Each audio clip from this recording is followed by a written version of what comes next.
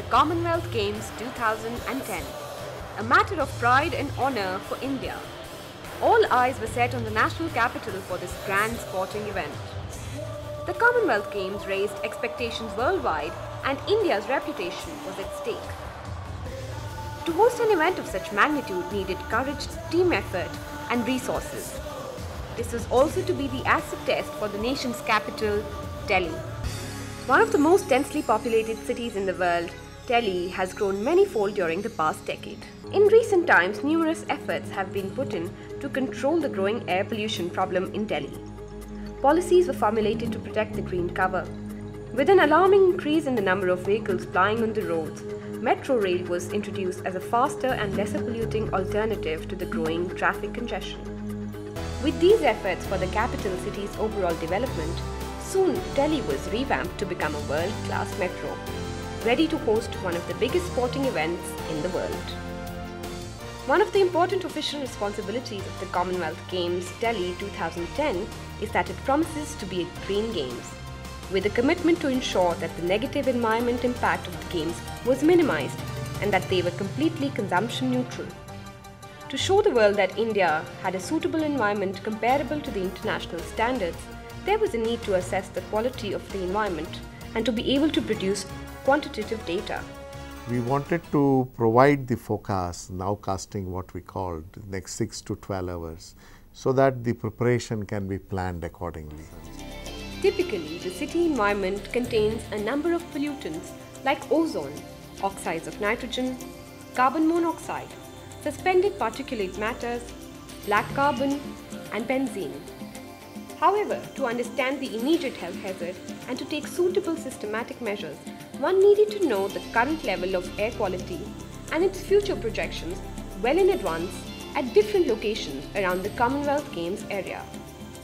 The technology for this, of course, has been known to scientists for a while now.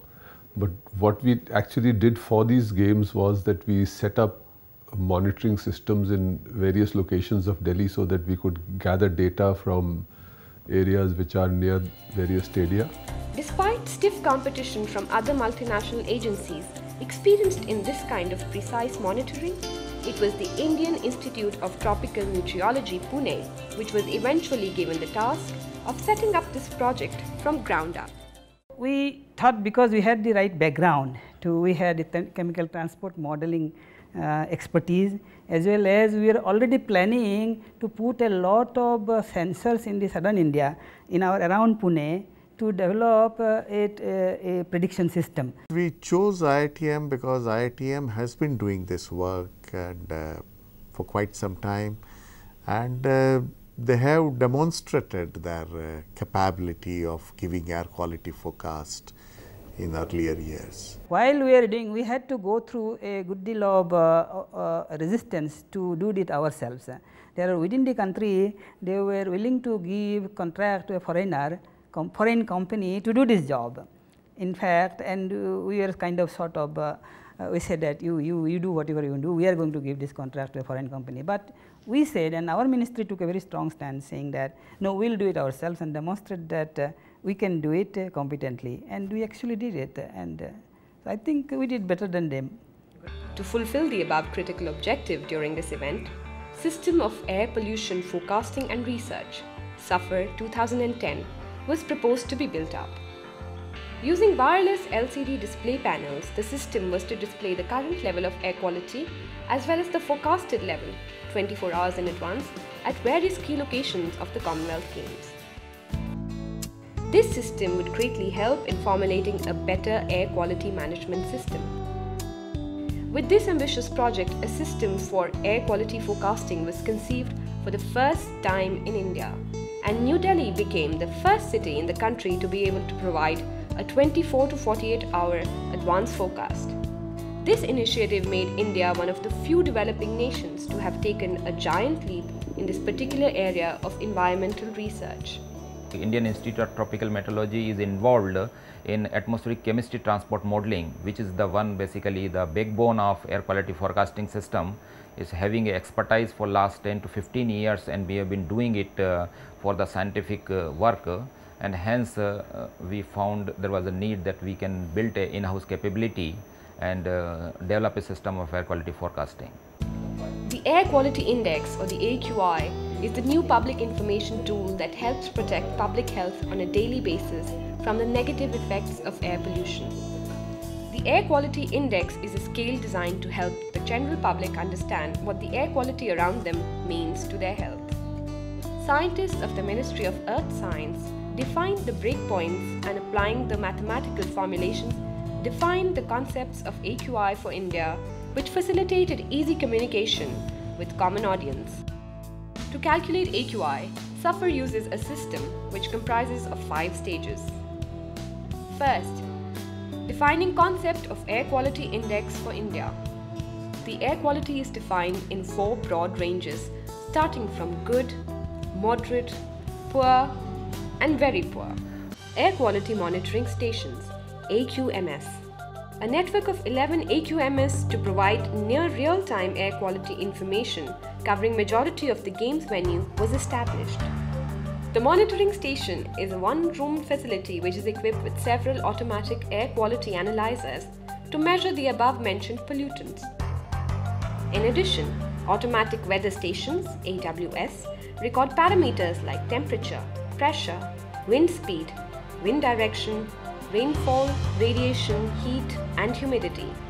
The 3D atmospheric chemistry transport forecasting modeling, coupled with weather forecasting model to provide a 24 to 48 hour advance forecast of air pollutant levels.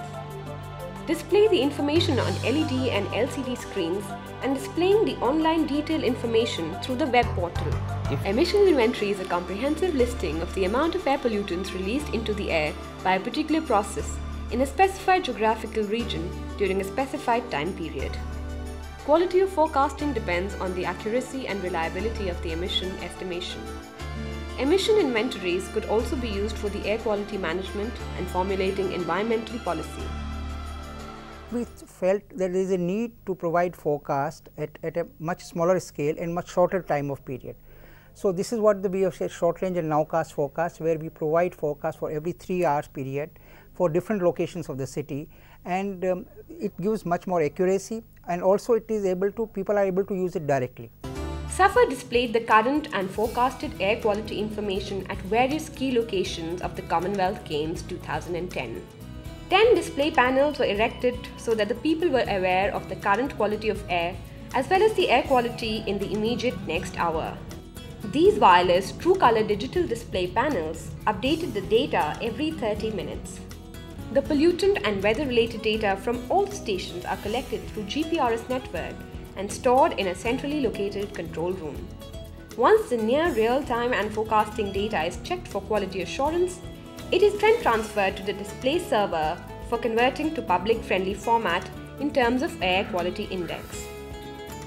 In addition, the current and forecasted AQI data of various venues are also made available online on the SAFAR website, specially developed and dedicated to this project. I think this has been a very important achievement for us. It puts us actually in the world league. You know, in the very few places in this real-time prediction of pollution, which this kind of input is being done. So, I think this we have demonstrated that we can do it with competence. To bring awareness and to create a feeling of ownership to this project, students of Delhi University are also encouraged by the administration to participate in this project and to learn and understand SAFAR. Dr. Beig and his team have been very keen on advocating the usage and expansion of this program for the benefit of the future generations. The students showed great enthusiasm in understanding the technology and its usage and were eager to utilize this knowledge in ensuring a green and clean tomorrow.